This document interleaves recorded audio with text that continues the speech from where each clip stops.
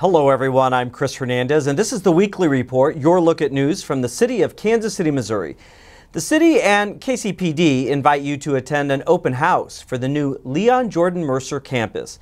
It's the new home of the East Patrol Division Police Station and the Regional Crime Lab. The event takes place December 1st. The dedication and ribbon cutting ceremonies start at 3:30 p.m. You can tour the facility before or after the ceremony anytime from 1 to 3 or 4:30 to 6:30 p.m. The $74 million project is located at 27th and Prospect Avenue. It was funded by the voter-approved public safety tax. The project replaces the East Patrol Division Station and the Regional Crime Lab. City agencies and community groups will also be present at that event to provide information about projects and services. Please join us. Kansas City, Missouri was recently recognized as one of 8 winners of the 2015 Robert Wood Johnson Foundation Culture of Health Prize.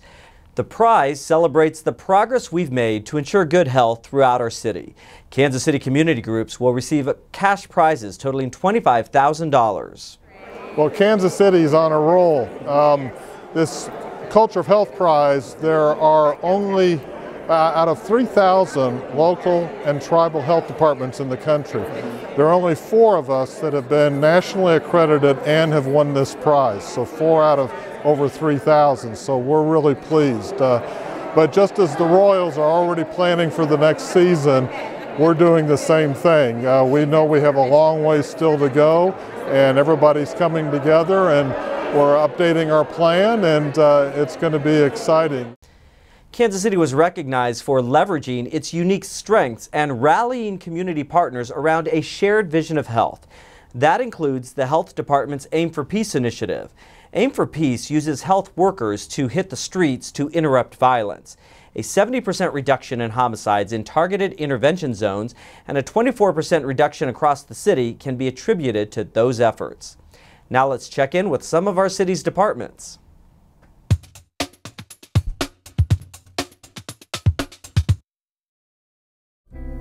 Hi, I'm Janet O'Hagan with the Kansas City Convention and Entertainment Facilities. Throughout the year, city facilities host a variety of exciting and unique events for all interests that add to the Kansas City experience. And this month will not disappoint. Mark your calendar for 3 great concerts coming to Municipal's Arena and Music Hall this month. For a night of rhythm and blues, the 7-time Grammy winner Gladys Knight will perform at the Music Hall on November 14th, touring with the OJs, who have achieved 10 gold albums, 9 platinum, and 10 #1 hits. Thanks to their fans, the Love Train is still going strong. On November 20th, singer-songwriter Jackson Browne brings the Jackson Browne and Band's 2015 U.S. tour to Municipal Arena to promote his new album, Standing in the Breach. Tour details are available at jacksonbrowne.com. On November 23rd, the Festival of Praise National Tour returns to Municipal Arena. This tour was an enormous success last year and is bigger and better than ever, with award-winning artists Fred Hammond, Donnie McClurkin, and Kim Burrell. And finally, start off your December with Dirty Dancing the Musical, performed live at the Music Hall from December 8th through 13th. The classic story about how Baby and Johnny came together in what will be the most challenging and triumphant summer of their lives, featuring the hit songs Hungry Eyes, Hey Baby, and I've Had the Time of My Life. Tickets for these shows are available through Ticketmaster.com or at the Municipal Box Office. These are just a few of the many events that Kansas City Convention and Entertainment Facilities offers our community. To learn about even more events, visit kcconvention.com and click on the events calendar or call 816-513-5000. The KC streetcar moves with normal traffic. So when you're driving, be patient. Share the road. Be nice. Park inside the white line. And mind your doors. Your car will thank you. Be smart, be safe, be ready. Ride KC.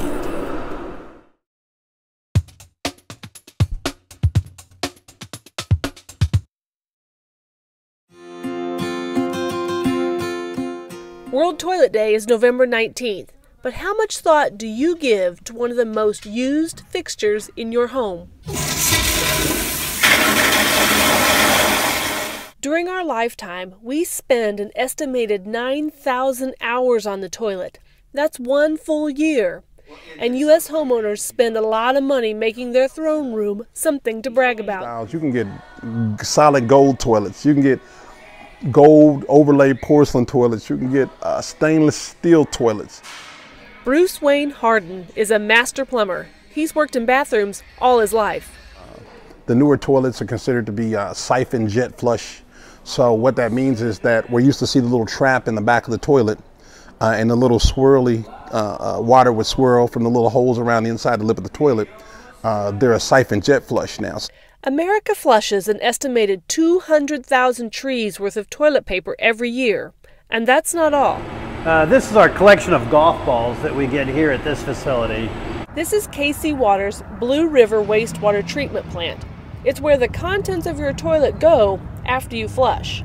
Sean O'Kelly is plant engineer. The main thing about a toilet is it's not a trash can, and no plastic should ever go down the toilet, nor should rags, nor the new fancy wet wipes, which are definitely flushable, but they don't break down, they're not treatable. All of that gets caught here in these bar screens. It's part of KC Water's treatment process to return wastewater to the Missouri River cleaner than when we took it out. Now, think about life without indoor plumbing. There are 2.5 billion people on the planet without access to improved sanitation. Poor sanitation, water, and hygiene lead to about 700,000 premature deaths each year. Is key to the health, the public health. On World Toilet Day, take a moment to appreciate the difference that easily accessible porcelain bowl makes in your life, and consider those who don't have access to the same level of sanitation. And remember, don't flush anything other than number 1, number 2, or toilet paper. Everybody in their bathroom has a trash can right next to their toilet.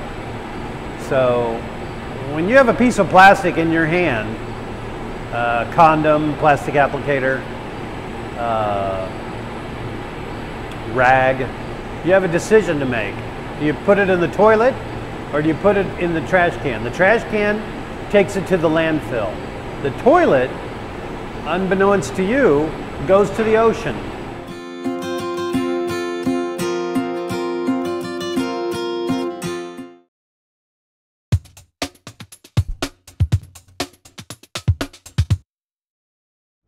Artwork is just one of the many ways the Kansas City, Missouri Police Department, in partnership with others, is working to prevent crime. 7 murals have been painted on door-sized pieces of wood by local artists as part of an urban canvas KC that will be placed on vacant and abandoned homes in the city. The artwork was created with the help of dozens of young people who not only received hands-on art education, but also provided the inspiration for the canvases. The project is part of KC Nova's Burn Grant area of operation, which includes the area along the Prospect Corridor from 25th Street to 39th Street and Paseo to Indiana. Garrick Haynes explains how the artwork will be used. With the artwork, we're going to, it's door-sized pieces.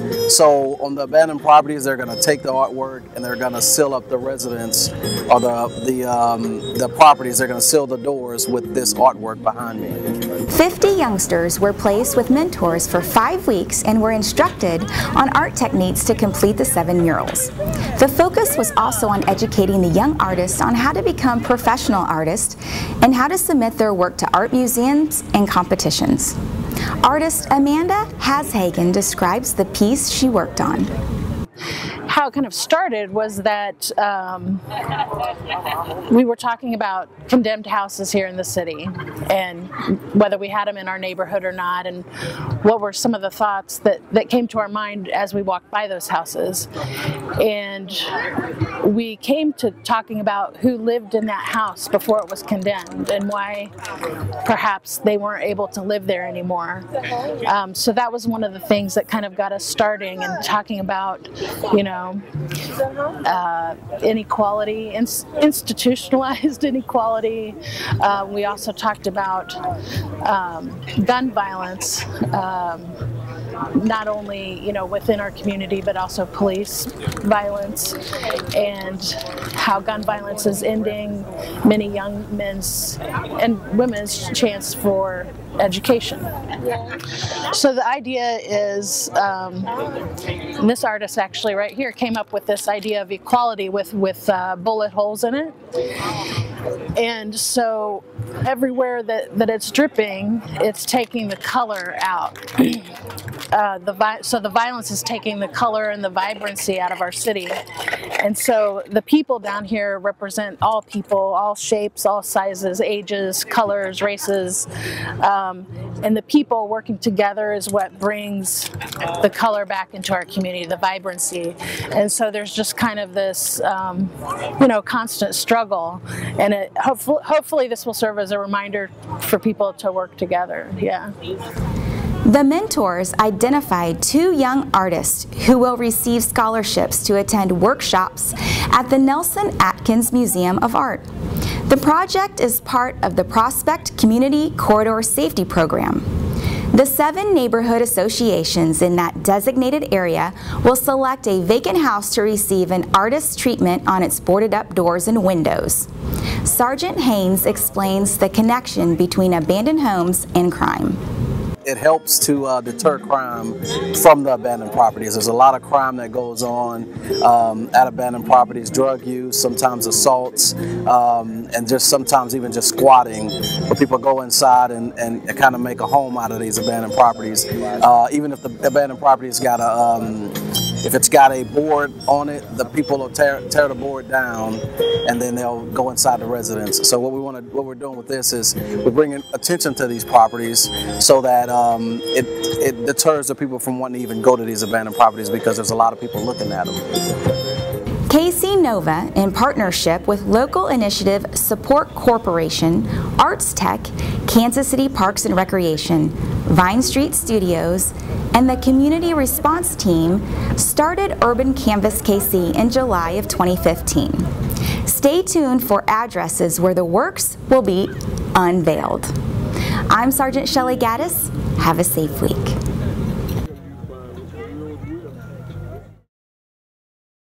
The city's fall curbside leaf and brush pickup continues for residents in the North Zone November 30th. The South Zone continues on December 7th, and the Central Zone continues December 14th. Residents may leave up to 20 bags or bundles of leaves and brush on their curb on their regular trash pickup day. Residents may also use the city's drop-off sites, which are open through January.